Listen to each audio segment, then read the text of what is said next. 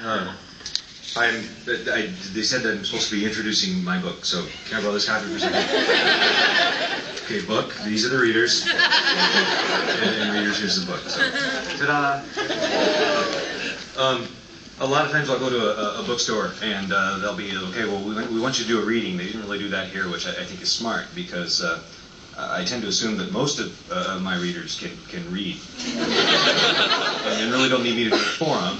So is it okay with you if we just like skip straight to question and answer? Is that okay? Yeah. Okay, let's do that then. For this to work, someone has to ask a question. Okay, good, excellent. Thank you, sir.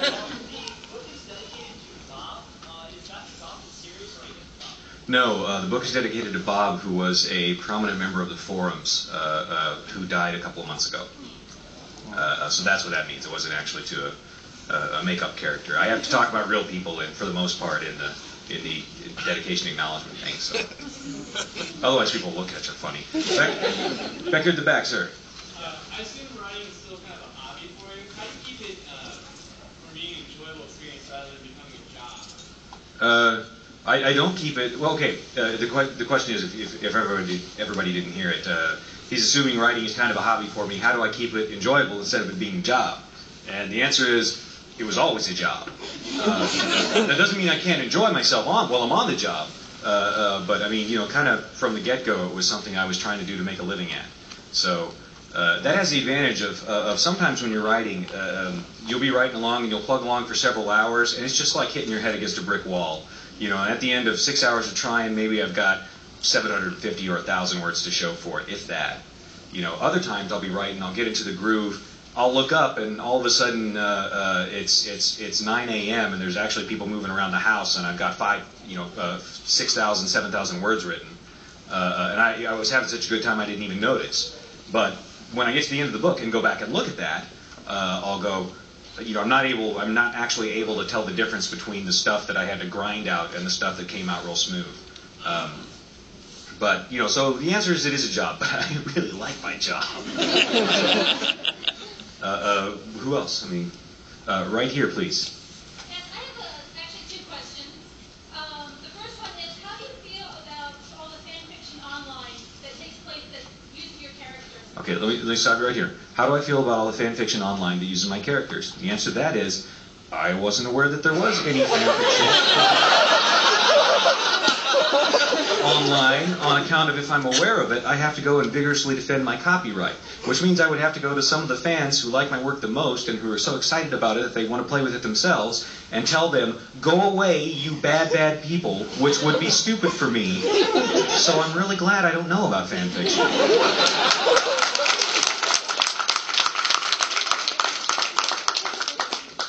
Okay, and there was a part two, so please go ahead. And the second question is, if you play Nero Central, I was wondering, what's your favorite race and class to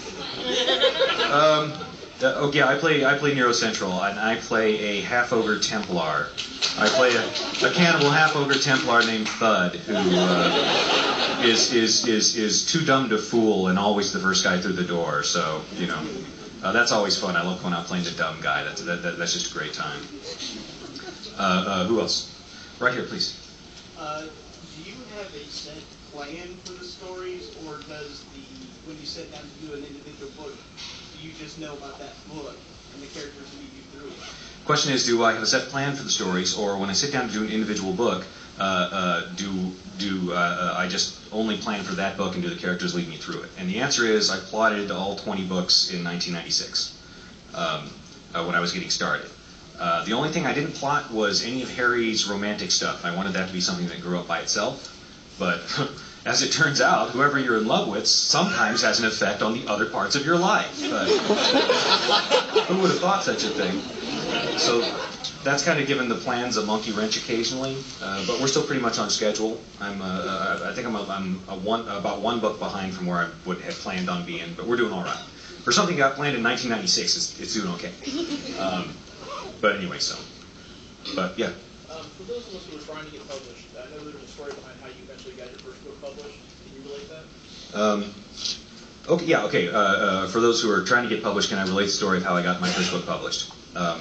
I wrote my first novel when I was 19, and it was awful. But not to be stopped, I wrote a sequel, which was, if possible, even worse. So I started taking some writing classes and professional writing courses at the University of Oklahoma, where they were actually being taught by a novelist. And I wrote another fantasy novel that was terrible, and then the second one in that series that was equally as bad. Maybe not quite as bad, but almost. I tried hard. And then I did this X-Files takeoff thing. And the whole time, and it was bad. I wouldn't send that book to Osama bin Laden. There's just some things you don't do. The entire time I was getting very good advice from my writing teacher, which I was ignoring. I was ignoring her because I have an English literature degree, and I knew what I was talking about, whereas she had merely published 40 novels. So after that fifth one, and she kept harping on the same things, and she was so wrong. So finally, after that fifth bad one, I decided, okay, you know what? The next book I write, I am just going to do everything she says. I'm gonna fill out all her little worksheets. I'm going to do all her little character things. I'm going to do all this planning and plotting and all this stuff, this completely artificial approach to storytelling. And when I get done with it, I'm going to do everything just exactly like she says, and then she'll see what terrible crap comes out when I do that. And I wrote Stormfront. Which, and she still, to this day, has not admitted that she was wrong. But having learned a bit of humility, I went out looking for an agent when she said, no, this'll sell. You should be able to sell this. And somebody else who was a friend of mine who was in the music business said, what you really need to do if you want to pick up an agent is you need to get out and meet some of the agents and talk to them. And so I said, okay, well, I took somebody else's advice once, and it sort of, in kind of a bass-ackwards way, worked out. So I'll do this too. And I went to a convention where Laurel Hamilton was. I targeted an agent who was, they had said, well, if you're writing something that's sort of like what Laurel's writing, maybe if that agent liked Laurel's stuff, they'll like your stuff too. And that's my reaction to that was, I don't know, that seems too rational. But I went to that convention where Laurel was, and she was there with her agent, and I was a fan on several of Laurel's mailing lists, fan lists, and I gathered up a bunch of questions from the other fans, and at the mixer I introduced myself to Laurel and said, hey, I've got these questions from a fan list, and could I have 5 minutes of your time at some point? She was like, sure. And then we hung out at the mixer talking about Buffy and Babylon 5, and all these other people walked up to her and wanted to talk to her about Anita, Jean-Claude, Richard, etc., etc., etc. And you could just kind of see her eyes get a little bit wide when they did. So I started deflecting the conversation, Buffy and Babylon 5, because we were both fans. And we wound up talking about that. And then the next day at the convention, I'm wandering around bumping into walls, which is what I do when I don't have a keeper. And Laurel saw me and says, hey, Jim, a bunch of us are going to lunch. Do you want to go with us? And I said, I eat lunch? Mr. Suave, right there. And I wound up going to lunch with Laurel and 3 other writers and 3 editors and a couple of agents. And as it turned out, they liked Buffy and Babylon 5 too. And by the end of the weekend, both agents had offered to represent me. I turned to one of them and said, but Jen, who's she's actually my current agent now. It's like, Jen, you sent me a rejection letter. She says, I know, 2 weeks ago. She says, I know, but that was before I found out that you're somebody else who's actually played the Amber Diceless role-playing game. So, I mean, yeah, mostly my career's been about inspired stupidity.